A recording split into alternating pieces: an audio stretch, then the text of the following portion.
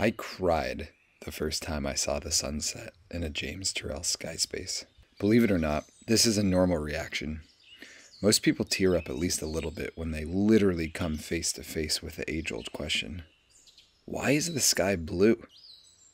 I sat, as you do, in a small stone room with a large square cut out in the ceiling, surrounded on all sides by colored light. Through this cutout, you can see the sky, but the sky isn't exactly as it seems. The 40-minute exhibit lasts from dusk until dark. As the sun begins to go down, the color of the sky changes along with the lights in the room, slowly but vibrantly.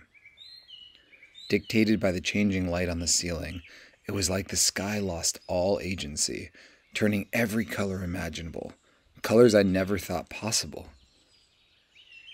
This thing I'm looking at, is it still the sky? I asked myself more than once. It wasn't long before other perceptions were called into question.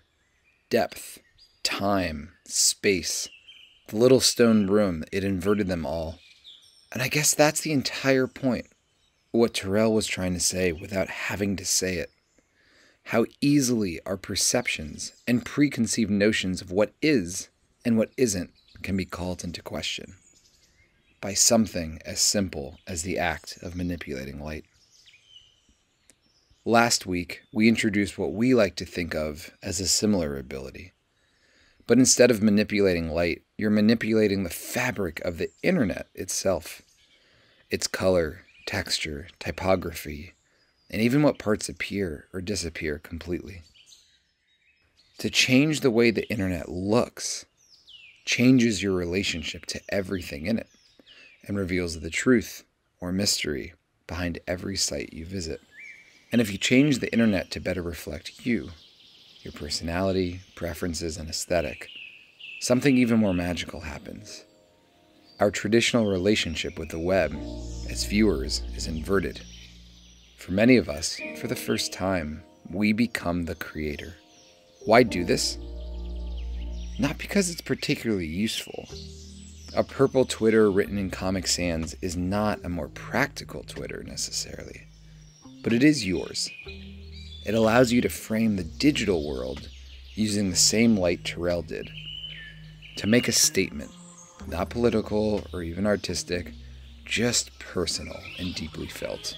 We think our world only works in a certain way, but maybe it doesn't. What is a phone? What is a president? What is fashion? What is a web page?